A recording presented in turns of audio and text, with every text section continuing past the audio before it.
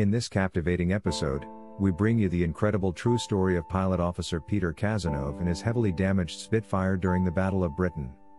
Join us as we delve into the heart-pounding moments of aerial combat, showcasing the unwavering spirit and determination that led to Kazanov's miraculous return. Welcome to a tale of bravery and resilience, where one pilot's indomitable spirit defied the odds.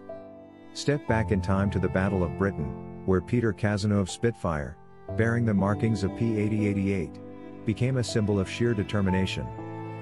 On that fateful day, Kazanov found himself in a harrowing dogfight with German Messerschmitts. His beloved Spitfire was taking a barrage of enemy fire, but he refused to yield. Despite sustaining heavy damage, Kazanov showed extraordinary skill and composure.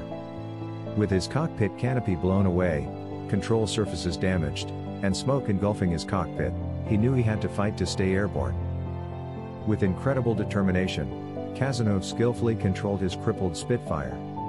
He used every ounce of his expertise to compensate for the loss of control and stabilize the aircraft, all while under the relentless pursuit of enemy fighters.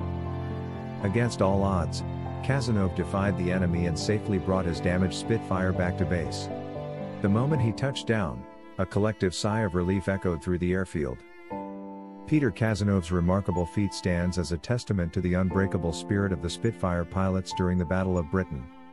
His story continues to inspire generations, reminding us of the courage and resilience displayed by those who fought in the skies. Join us as we honor the memory of Peter Kazanov and all the brave Spitfire pilots who risked everything to defend freedom. Don't forget to like, subscribe, and hit the notification bell to stay updated with our historical stories.